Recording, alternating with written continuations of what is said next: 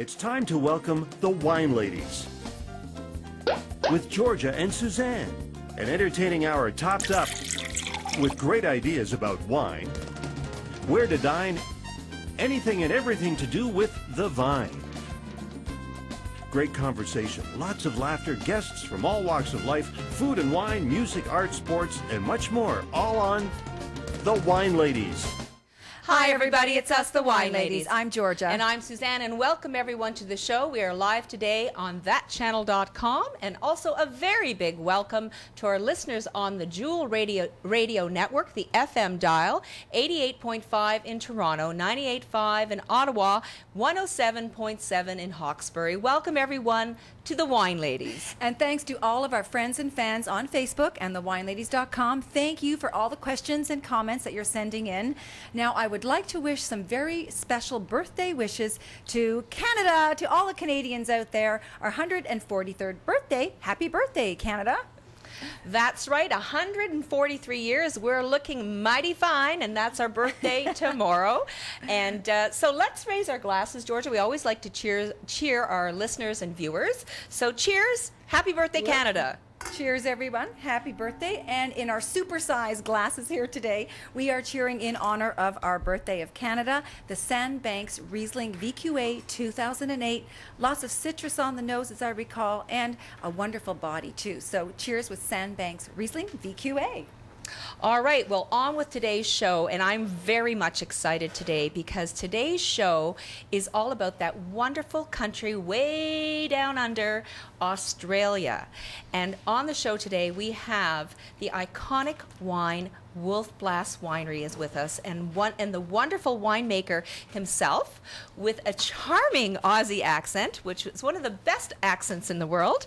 We have Chris Hatcher, who is the chief winemaker, who is here in studio all the way from Australia. Welcome, Chris, to Canada and Toronto. Thank you, Suzanne. It's great to be here. Great to be with the Wine Ladies, and I guess I should say g'day from Oz. Good day, good day.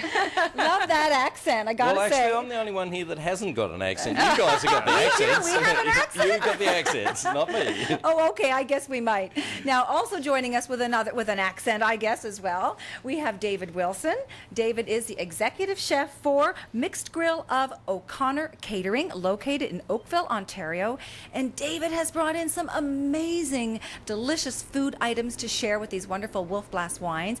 David, thanks for coming in. My pleasure. Thanks. Glad to have you. Oh, Thanks. everything looks incredible. He's been cooking up a storm here and offering me all kinds of goodies before we even get started. Until after the show, I'm sure you'll snack down on them, though. So. Absolutely. And was it difficult for everybody to get here with the G20 going on and everything, or not too bad? Just a little, but yeah, no, that was fine. But you're here. Yeah. That's great. Aussies go everywhere. Aussies go everywhere. Yeah, I know. That's what we hear. You're very easygoing. Yeah, absolutely.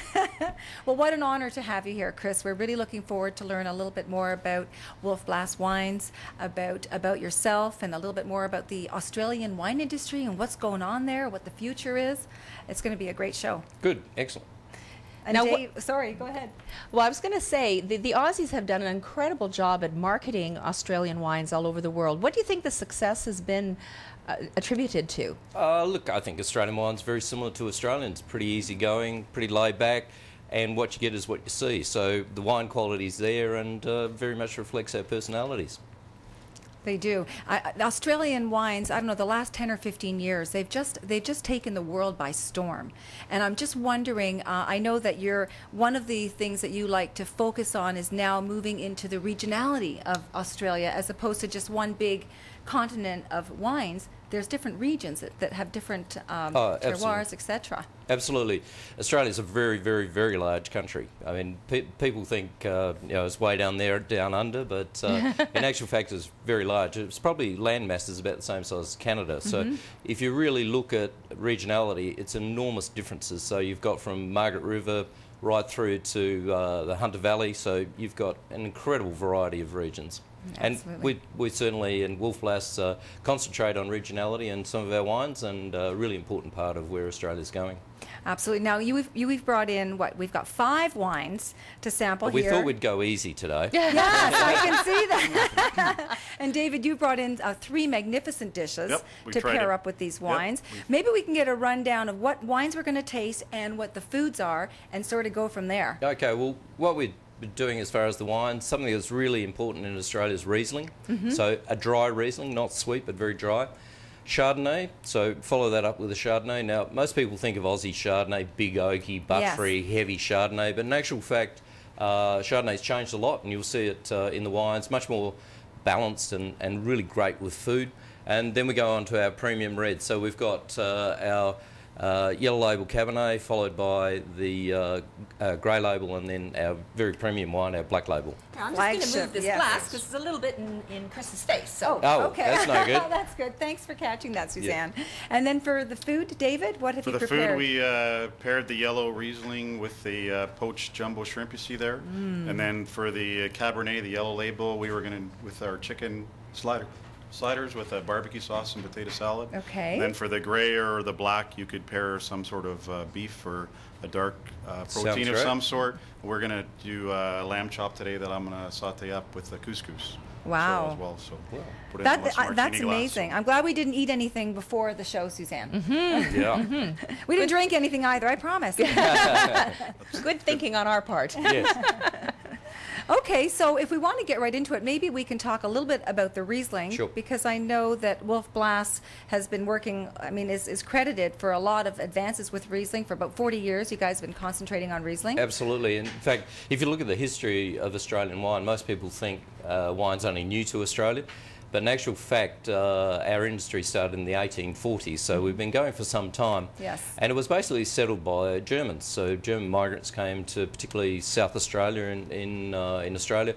And, of course, Germans, Riesling go together. So what else were they going to do but grow Riesling? So their first wines were around Riesling. And when Wolf the man came to Australia in the 1960s, obviously he had a background in Riesling, so it's a very important part. Tremendous resources in Riesling in Australia, but make a quite unique style in that it's very dry, so it really suits seafood. I think it's one of the really great combinations for Australian Riesling is that dry, crisp, fresh, light, lively wine that really does suit fantastic seafood. The interesting thing about that, Chris, is I think that not a lot of people out there naturally equate Riesling with Australia. Yeah, it's all about Shiraz normally. Yeah, no, well... And Shards too, I guess, for the whites. We're not all living in the outback either. People seem to think that Aussies, all we do is live out in the outback and eat kangaroos, but... everybody thinks we live in igloos. Yeah, that's true, David. Well said. Yeah. So there are some variety, different things that people don't know about Australia, and Riesling is one of the real gems of Australia. And people think of Australia as a really hot climate, and it is hot. There's no question, but all of Australia is not hot. So the regions where we grow Riesling and premium Chardonnay is in the cooler regions, so either closer to the coast or up in the mountains, or probably compared to your mountains, little hills, but our small hills. But obviously you get cool climate from that and really suits the Riesling grape, so it's fantastic. All right, well, we're going to go to our first break. You're watching The Wine Ladies here on thatchannel.com. For a complete podcast, go to thatchannel.com/The Wine Ladies, and also, of course, to our listeners on the Jewel FM network, keep listening. More to come. We've got here today the show Down Under with Australia's iconic Wolf Blass wines with the chief winemaker himself, Chris Hatcher, and of course Dave Wilson is here from Mixed Grill of O'Connor Catering. So lots more to come. Do not, and I say do not, go away. We'll be right back.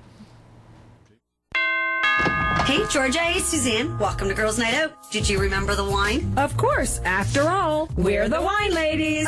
We're in the kitchen. So what wine did you bring? Well, for our Girls' Night Out, we brought Girls' Night Out. I brought the Chardonnay. I brought the Merlot. Well, my guy bought me this. Too funny, the Rosé. Well, let the party begin. Girls Night Out Wines. Hugely popular VQA wines best enjoyed with friends. Available at the LCBO and other fine retail locations. For more information, go to girlsnightoutwines.com.